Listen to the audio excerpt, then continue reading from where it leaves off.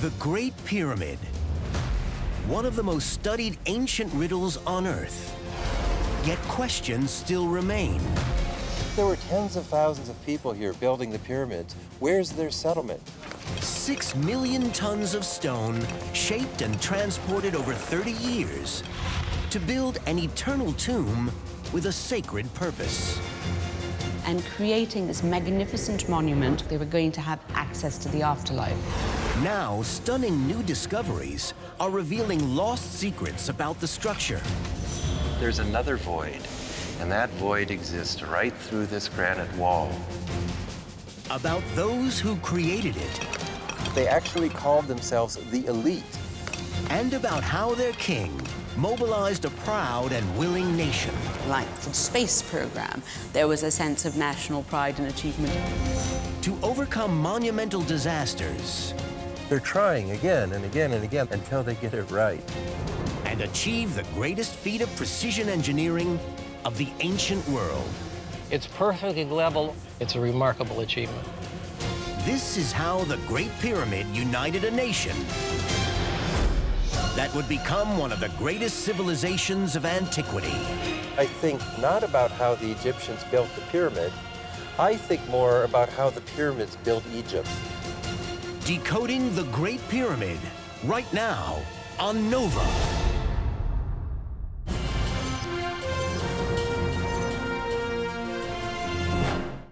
As an American-based supplier to the construction industry, Carlisle is committed to developing a diverse workplace that supports our employees' advancement into the next generation of leaders, from the manufacturing floor to the front office. Learn more at carlisle.com.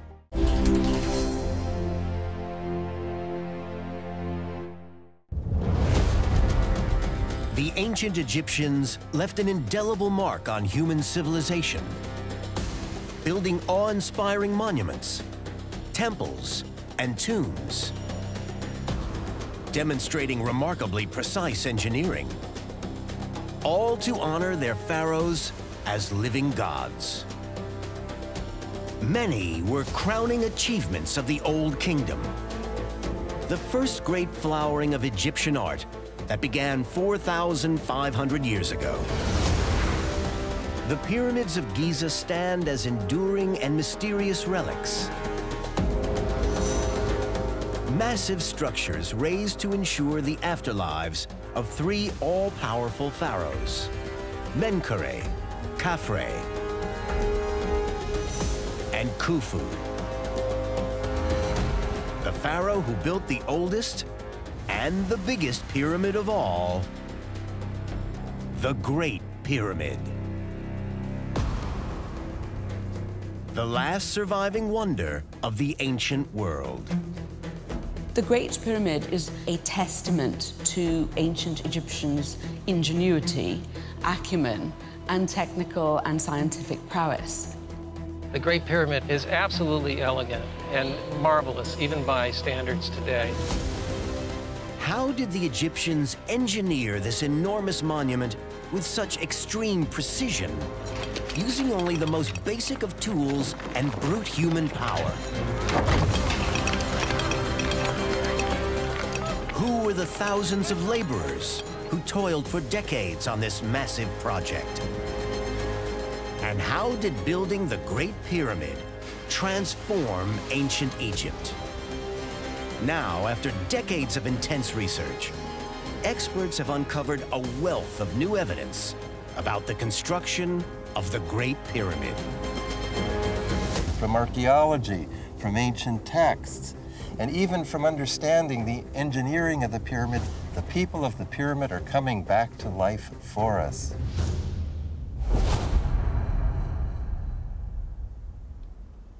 When it comes to telling the story of the pyramids, it's never been easy to separate fact from fantasy. The silent enigma of the pyramids can be like a blank canvas, ready to accept the latest outlandish theory about its builders. Such theories drew a young would-be archaeologist to Egypt in the 1970s. I came with so-called New Age ideas. about the pyramids, believing that they had something to say about the lost continent of Atlantis and so on. And when I encountered bedrock reality at the Giza Plateau, it didn't add up to those ideas. Now, after 4 decades of investigation, Mark Lehner has become one of the world's leading authorities on the Giza pyramids. His work has focused on illuminating the lives of the workers. From sifting through an ancient garbage dump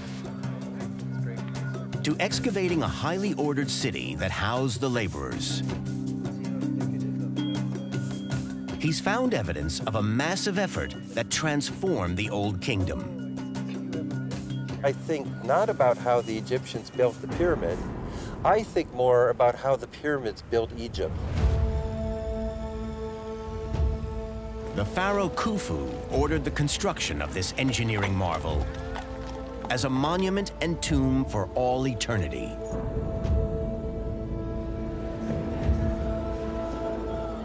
And yet we know very little about the man himself. This tiny statue is the image of the man who made one of the largest buildings in the ancient world. It's extraordinary that someone who has left us the Great Pyramid, which is still standing nearly 5,000 years after it was built, we still don't have that much of the man himself.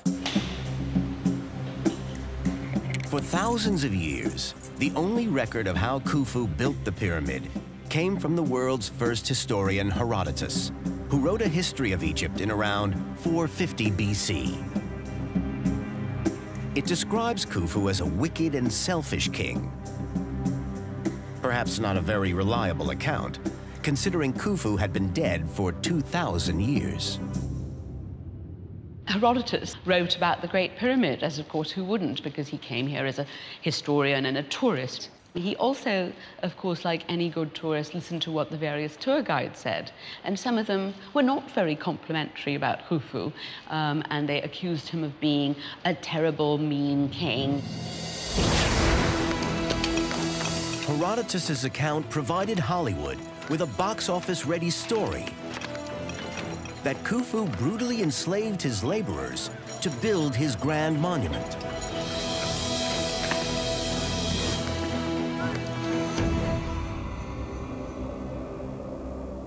Egyptologists like Mark Lehner believe this story is too simplistic.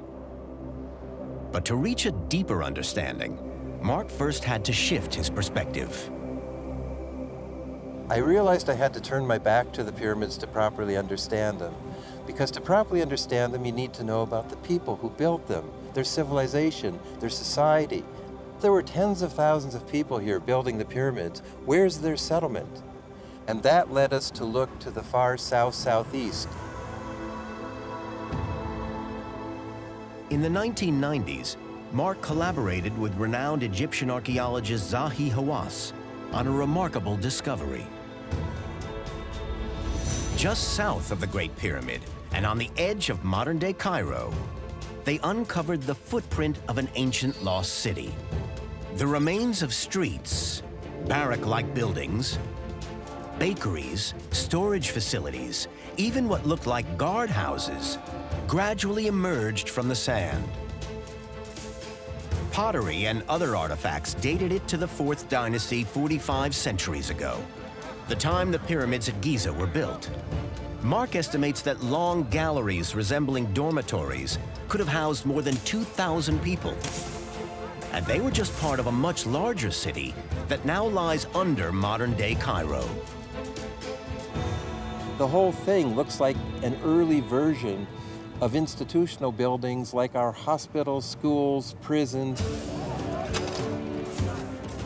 Mark has recently investigated a huge ancient Egyptian garbage pit on the edge of the lost city. Is that the surface of Cromer's excavation? This garbage dump, originally excavated by Austrian archaeologist Karl Kromer, is now being intensively re-examined by Mark Lehner's team.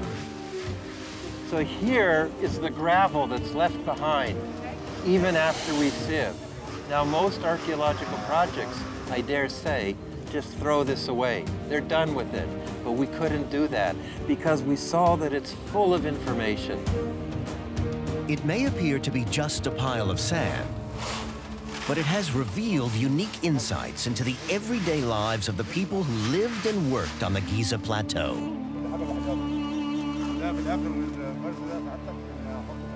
We're getting quantities and quantities of pottery.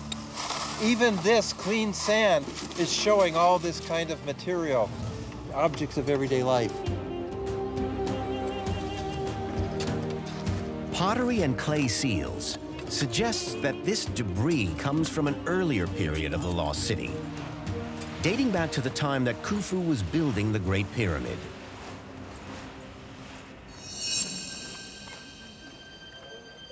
This vast collection of new finds from both the dump and years of excavations at the lost city is being processed at the team's lab situated in the shadow of the pyramids. In this storage space, we have all of the artifacts, all of the material culture that's come from the excavations. And it is probably millions of items. We've listed hundreds and thousands of flint tools. We have dozens and dozens of large stone pounders. We have broken seal impressions from sealing and opening and closing boxes and doors. We have metalworking waste from probably resharpening and reworking copper tools. Among the finds is evidence that some of the Great Pyramid's workers were highly skilled. It takes a particular knowledge and skill to make a blade like this. This may well have been used for scraping things. It's also possibly used as a cutting tool. So there almost certainly would have been specialised workers providing tools for the workers who were building the pyramids. So it's a complete network. Everything fits together like this. If you haven't got the craftsmen to create the tools, to provide the people who are going to build the pyramids, the whole system falls apart. Other discoveries revealed there were thousands of bakeries, indicating the mass production of food. We have bread moulds, and this is the largest size we have, and this is part of the evidence that they're doing things on a really massive industrial scale, because this would have fed 6 or 7 men, just the bread made in this one mould. Archaeologist Richard Redding estimates that enough cattle, sheep, and goats were regularly slaughtered to feed thousands, providing a diet much better than slave rations. So they're getting a lot of food, but their bodies are requiring a lot of protein. They're working very hard. They're moving rocks. They work from sunrise to sunset. And we estimate they were getting almost 300 grams a day, between 200 and 300 grams a day of meat, which is about probably a Big Mac or a quarter pounder with cheese. It's a far cry from the vision in popular imagination of an army of unskilled, disposable, and malnourished slaves. The public thinks that slaves made the pyramids, and it's very annoying because they were well looked after, because there's no point in having a workforce that can't work. So really it was in the interest of Khufu to have a happy, well-fed, well-organized and healthy workforce. But if they weren't slaves, who were they? Egyptologists believe there was a readily available workforce. And they weren't all full-time builders. Most were farmers, working the fertile banks of the River Nile. They would plant in late November, December. The crops would grow, and then just about when it started getting warm in the springtime, they would harvest. But for 3 to 4 months of the year, that rural activity had to stop. Seasonal rains high up in the Ethiopian and Nubian highlands flowed into the branches of the Nile, swelling the river and swamping the surrounding farmland. Every year, the annual Nile flood turned the Nile Valley and the Delta into one big lake. Normal agricultural life during the flood season became impossible. So for 4 months of the year, the land is flooded. And what are your peasants going to do? Probably they'd go down to the tavern and have a drink or two or more and start criticizing the government. The floods gave Khufu a predictable source of seasonal labor. They get fed, they get cared for, they get some payment. They also feel involved, and there's a sense of national pride. So in a way, building a pyramid is a smart move. The artifacts unearthed suggest that while many laborers took on heavy lifting jobs, thousands more were involved in other ways. We've got estimates that suggest that there were more people involved in raising the food to feed the pyramid builders than there were here working actually on the pyramids. So I think I've got an estimate of over 1,500 individuals directly involved in raising sheep, over another 500 directly involved in raising cattle. That's 2,000 people. You can add then to what the raising of wheat and barley to make the bread. Mark estimates that along the length of the Nile, over 20,000 people played a role in the supply chain that ended at the construction site on the Giza Plateau. Building the Great Pyramid must have had a dramatic effect on these 1 million plus people living in the Nile Valley at that time. Adjusting for population, it would be the equivalent of almost 10 million modern-day Americans recruited to work on a single project. I think that certainly there are state projects where people try to get this feeling, a sense of national pride and achievement. So, you know, when the US had its space program, there was a sense of national pride and achievement, even if not every individual was involved in it. Mark Lehner believes the evidence that the workforce was well organized, cared for, and skilled makes sense, considering the audacious scale and precision of the construction project. But although the Great Pyramid is the biggest pyramid ever built, it wasn't the first. It was based on 80 years of trial and error by Khufu's predecessors. The first Egyptian pyramid was a step structure built by the architect Imhotep for the burial of the pharaoh Djoser around 2560 BC. It consisted of 6 tiers, rising to almost 200 feet. Then, around 2 decades later, came Khufu's father, the pharaoh Sneferu. His likeness now preserved in the Egyptian Museum in Cairo. He launched a campaign of pyramid building on an unprecedented scale. Sneferu was the most prodigious pyramid builder of all time. He built 3 great monuments, known as the Maiden Pyramid, the Bent Pyramid, and the Red Pyramid. In building those 3 giant pyramids, he basically did all the research and development that led to the perfection of the Great Pyramid of Khufu at Giza. But as he began building the first true smooth-sided pyramid, Sneferu ran into trouble. The Bent Pyramid is named after the abrupt bend in the angle of its sides. They made the slope too steep, and the structure kept threatening to collapse. So twice, they changed their plan and reduced it to a safer angle. They're trying again and again and again. They're doing successive drafts until they get it right.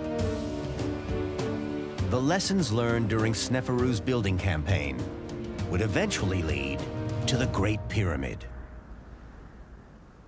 Khufu took what Sneferu did to the next level, but certainly without Sneferu's work, Khufu would not have been able to achieve such a stupendous monument.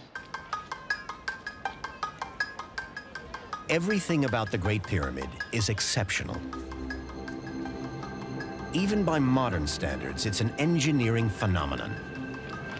The precision of its planning began before a single stone was laid on site. Its base is a near-perfect square, each side measuring 756 feet, covering an area the size of 7 Manhattan blocks.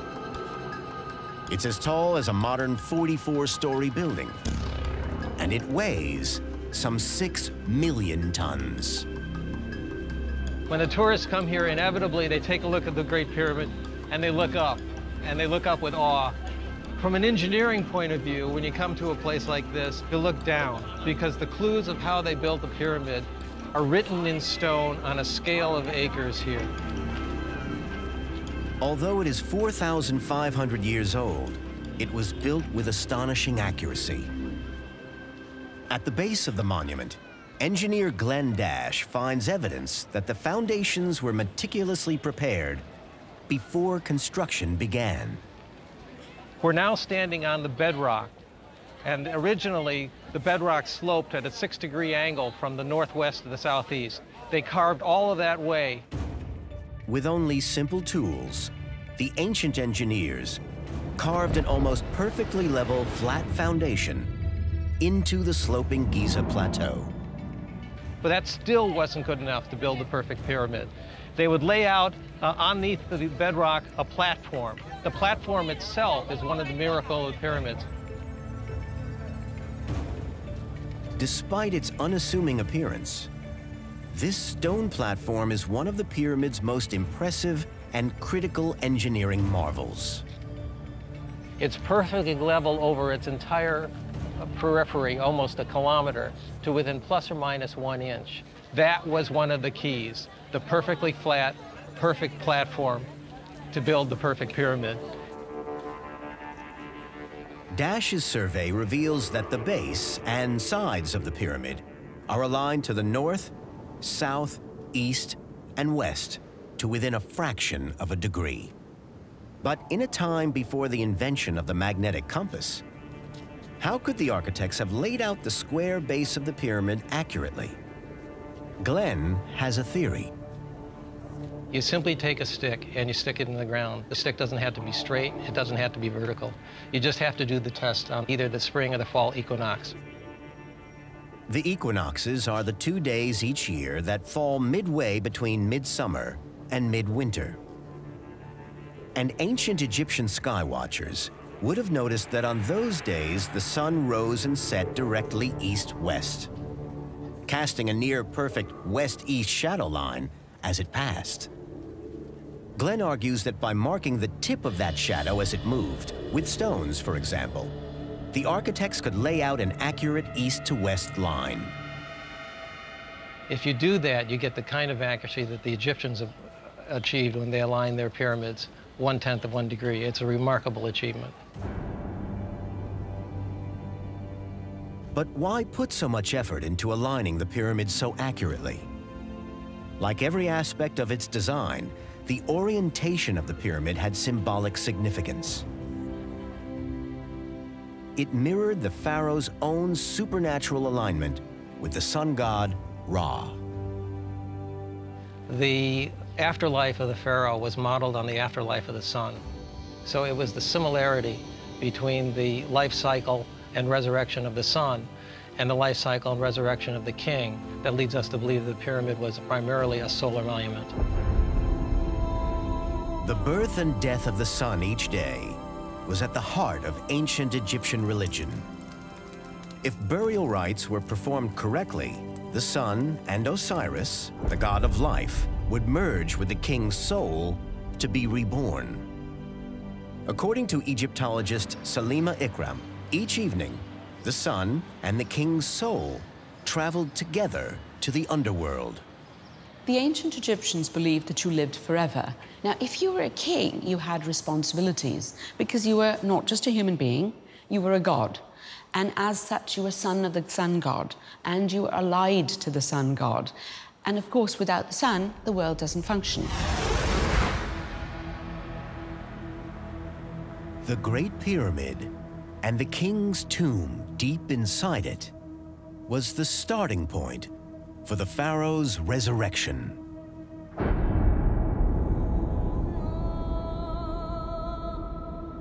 Reenacted each evening as the sun god and the king's soul disappeared below the western horizon and began their nightly journey through the underworld. When the sun did battle against the forces of darkness and evil in Apophis, The king was with the sun god, almost fused with him.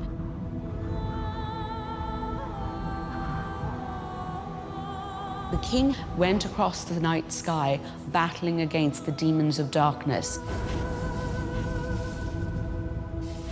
and then had to emerge, we hope, victorious the next day.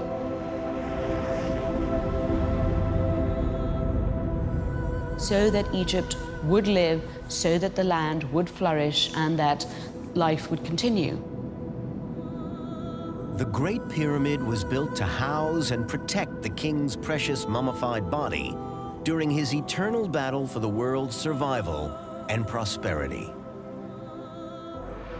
Inside are 3 chambers, joined to the outside by a network of passageways. None of these internal structures were ever meant to be seen once the pyramid was complete. Nevertheless, they are built with the same precision and attention to detail as the huge platform the pyramid sits on. At the heart of the pyramid is a granite tomb where the dead king's mummified body would lie for eternity. We're in the king's chamber, more or less in the heart of the pyramid.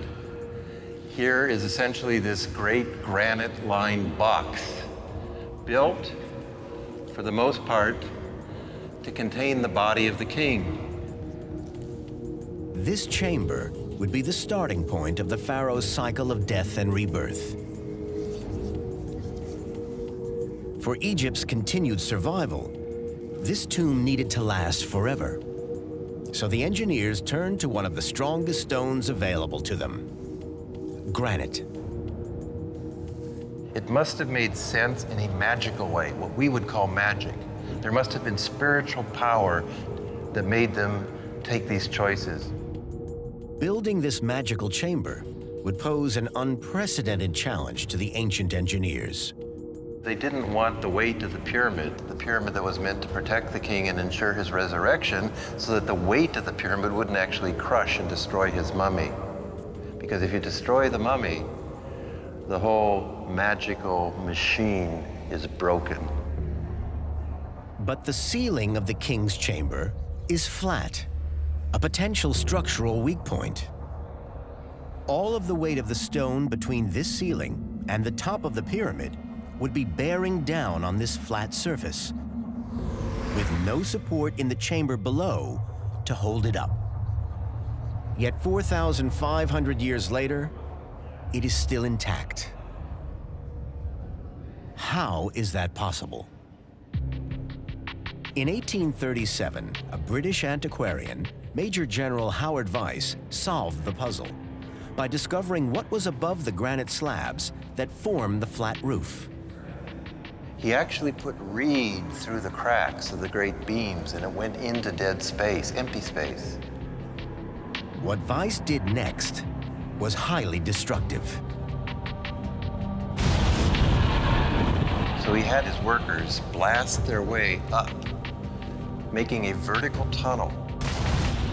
Vyse used gunpowder to blow a series of holes up through the heart of the pyramid, and discovered not one hidden chamber, but a stack of 5 empty granite roof spaces. And at the very top, a large sloping gabled roof. They used big limestone beams, and they put them in a gabled pattern to, we think, so that the weight of the pyramid would be thrust away from this stack of chambers and from the king's chamber below.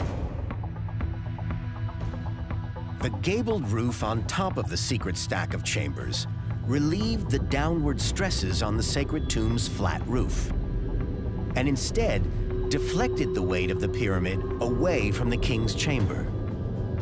By today's standards, it may have been an excessively cautious solution, but they couldn't afford to take risks. They were over-engineering because they had never really done this before, so that the pyramid, the very thing that was meant to protect the king and ensure his resurrection, would not collapse and crush his mortal remains. Khufu's engineers had learned from the mistakes his father Sneferu had made.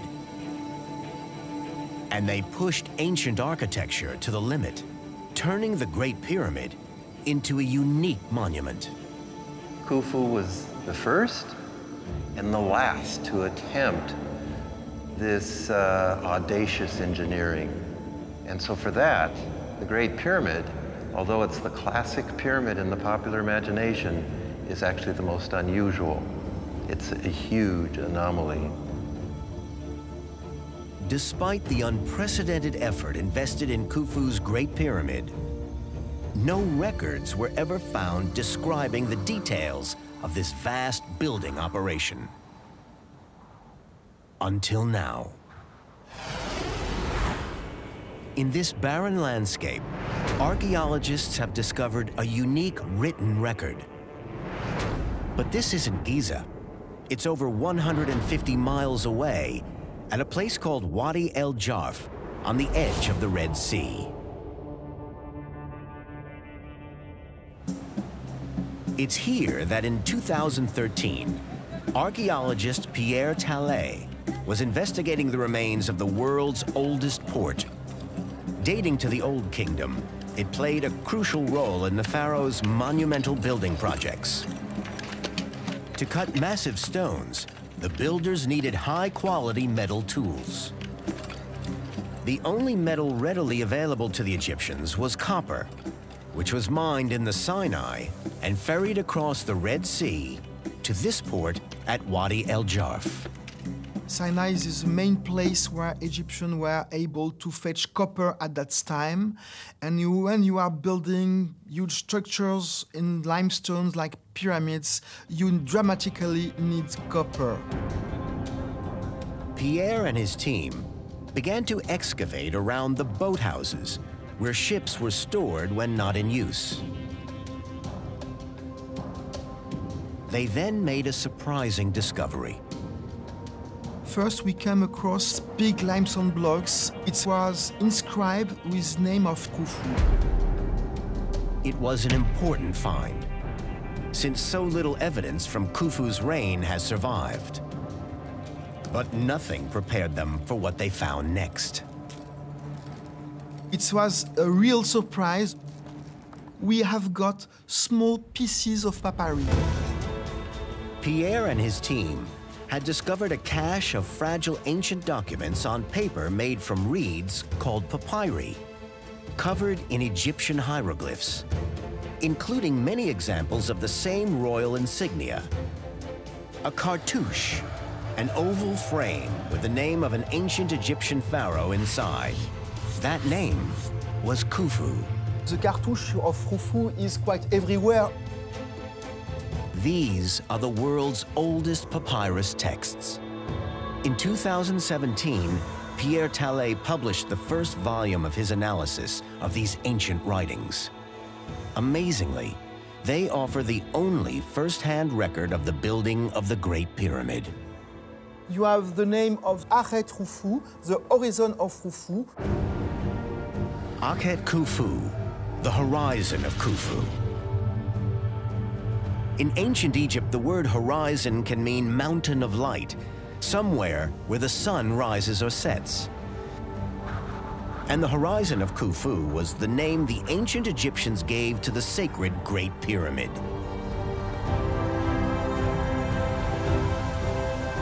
We have these words, I think, maybe more than 100 times. We were excited. It was, kind of a dream. Dating to year 27 of Khufu's reign, the papyri lists details of the times, dates, and deliveries of cargo to the pyramid site. Suddenly, here are these Excel spreadsheets of ancient times on papyrus, giving us accounts of what Khufu's workers received. We have a diary and a logbook. That's what makes the Wadi El Jarf papyri so much more significant. Among the entries are records of meetings with senior officials and the time it took to deliver a cargo. There was even a note in red ink that someone had fetched a large supply of bread for the crew. These papyri are fabulous because they give us this sort of slice of life. And it just gives you a sense that throughout Egypt, there would have been these little hives of activity and people keeping the same kind of accounts. And by putting it all together, you get a much bigger picture.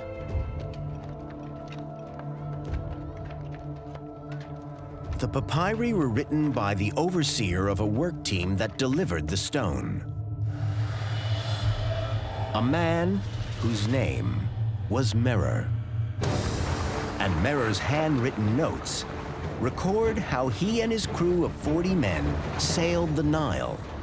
His was one of several ships delivering fine quality limestone to the construction site from the quarries of Tura, 10 miles from Giza.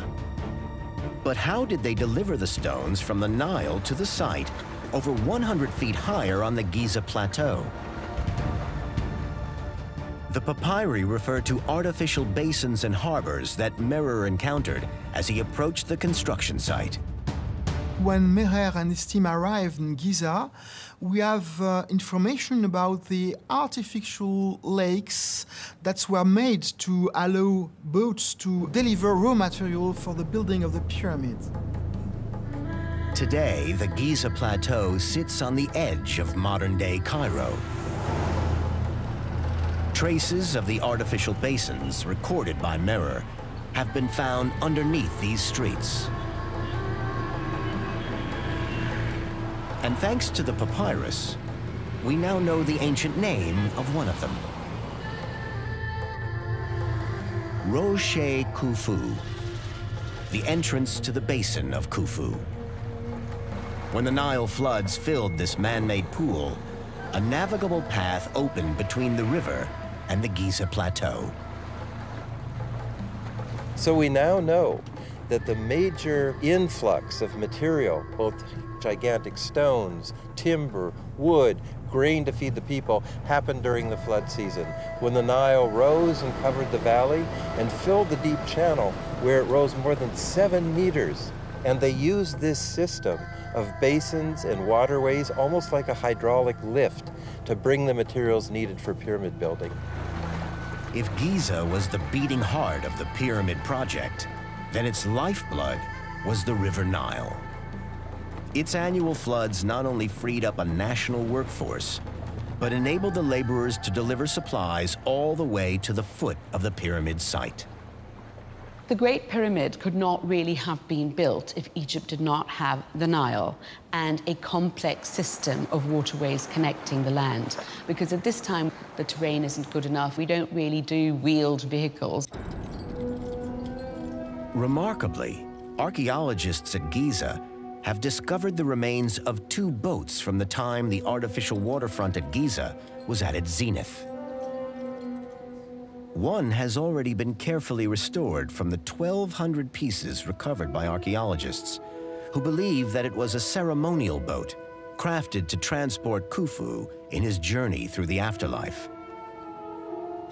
While the second is now being meticulously excavated under the watchful eye of project consultant Mohammed Abd El Meguid. Now they are extracting the woods of the second boat. All of this will constitute the boat itself, the hull and the deck, and also the superstructure, which is the canopy itself. These timbers provide a fascinating glimpse of ancient Egyptian boat-building methods. These same techniques that we can see on a ceremonial boat were used for the transport boat. They brought the stones from Tora to here or from Aswan to here. Building the pyramids not only involved transporting thousands of stones up the Nile, but also required importing copper from the Sinai, which meant sailing across the Red Sea to the port at Wadi El Jarf. Mohammed believes these timbers reveal a cunning design feature that allowed Merer and others like him to use the same boat on bodies of water separated by 150 miles of desert. He will cut V-shaped channels in a 45-degree direction and the other one in the other direction, so he can pass through his ropes from one side to the other. These holes weren't cut for wooden or metal fasteners, because ancient Egyptian ships were held together with rope. When we look at the Khufu boat, we see that here's a ship with elegance and amazing engineering, but that's entirely stitched together with mortise and tenon joins and by ropes that interlace through all the parts of the hull, for example.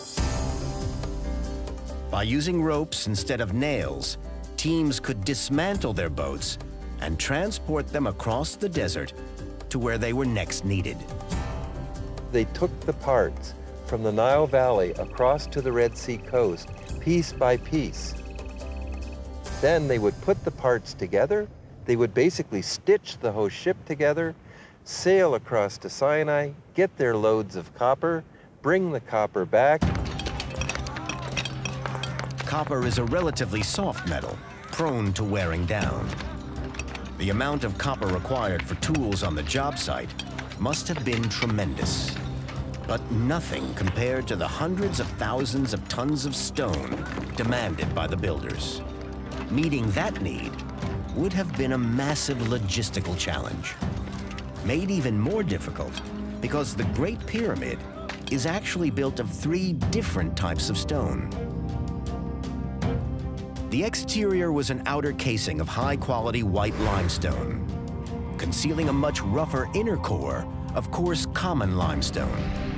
And then, deep within the pyramid, the complex of granite chambers reserved for the sacred tomb of the king. And that meant millions of tons of stone had to be shipped to the site. The rough limestone for the core came from a quarry just 500 yards south of the pyramid platform, while the pyramid's high-quality casing stones were brought by Merer's team and other work gangs from nearby Tura. Meanwhile, the stone for the king's chamber had to be shipped from the major granite quarry in Egypt at Aswan, some 500 miles south of Giza. These different types of stone all had to be delivered at around the same time, because all the sections of the Great Pyramid were constructed simultaneously. They built them in stages, incrementally, and then filled in the mass of the pyramid around them, step by step, almost like 3D printing these days. All the elements of the pyramid, the casing, the core, and the internal chambers, would rise as one from the Giza Plateau. But as the pyramid grew, how did the builders manage to raise the blocks up the rising and sloping sides of the monument? By looking at what seems to be in its loose state just rubble, we can have an understanding of how they built the pyramids, because they formed this rubble into ramps and embankments, some of which, like this one, remain together until this day. Probably they enveloped the entire pyramid with big embankments like this. But this was before ancient Egypt had the wheel. Their solution was well suited to the desert terrain. It doesn't look very pretty, but it's really important because this is one of the key sort of tools that was used to make the Great Pyramid. It is, in fact, a sledge, and you can use them on sand as well as snow. And so here we have this big sledge that would have been used to take the large rocks on them and pulled by teams of men up through the causeway, up the ramps to build the Great Pyramid. For the people of Egypt, this backbreaking work was a physical investment in the spiritual future of Egypt. Their contribution to ensure the pharaoh would be successful in his journey through the afterlife. And they did it all with just the most basic of equipment. It's extraordinary to think that it was built with very simple tools. You had wood, rollers, you had rope, you had hard stone on soft stone, and you had a few metal tools. And most importantly, you had the brains and the brawn of human beings. And that's all that they had. During the annual Nile flood, the construction site on the Giza Plateau would have received a constant supply of stone, food, and tools brought in by ships. It was an operation that would strain even a modern supply chain. The overseer of all the king's works had to keep in mind complex logistics and how to keep this whole workforce fed, healthy, and effective. What modern contractors call the critical path. How to get from the beginning point to the end point and deliver the product. Merer's records give Egyptologists a unique insight into how this sophisticated operation worked. We were entering the administrative world of the people that were behind the whole construction of the monument, like the Pyramid of Giza. The papyri also reveal the name of the man in charge. That name was Khufu. And a stunningly lifelike image of him survives, now on display in the Boston Museum of Fine Arts. Khufu was a noble, the half-brother of the pharaoh. He seems to be, at that time, the vizier, which is the chief of the administration, the big boss for the building of the Pyramid of Khufu. Pierre believes Merer may have had several meetings with Khufu, and the papyri note that Merer's team was part of an elite, perhaps because their cargoes of fine Tura limestone were highly prized. Merer was responsible for bringing this limestone of Tura, which is of high quality, needed to construct all the casing, outer casing of the Pyramid of Khufu. The outer casing of Tura limestone gave the Great Pyramid a spectacular appearance. Today, the monument has been almost completely stripped of that outer casing. But 4,500 years ago, the smooth white limestone delivered by people like Merer would have covered the whole of the pyramid, catching the rays of the rejuvenating sun in a spectacular display. We can think of the Great Pyramid as a colossal special effect, clad in white limestone, polished smooth. But for them, such special effects were not entertainment. For them, they were religious, they were magical. The magic was a constant reminder of the special religious significance of the Great Pyramid and the dead king's fight for Egypt's survival. For people like Merer, it was a privilege to be involved in the king's grand construction project. They actually called themselves the elite. Merer's group at one point is called in the papyri Setet Za, the chosen group. It's estimated the people of Egypt spent some 30 years building the Great Pyramid. Its last and most enduring mystery is that the mummy of the god king Khufu has never been found. The granite coffin in the king's chamber is empty. Many Egyptologists believe it was cleared out by tomb robbers in ancient times. Others speculate that Khufu was never buried in his tomb at all. If so, where might he be?